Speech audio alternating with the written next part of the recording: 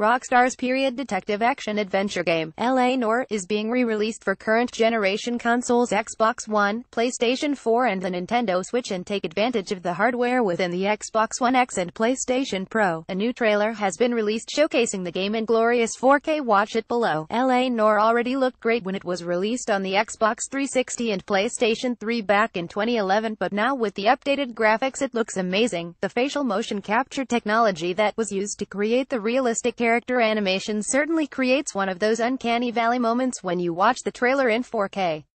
For those of you who don't know about Noire is a 1940s detective action-adventure game that follows the story of Detective Cole Phelps as he rises through the LAPD ranks whilst investigating a gruesome string of murders.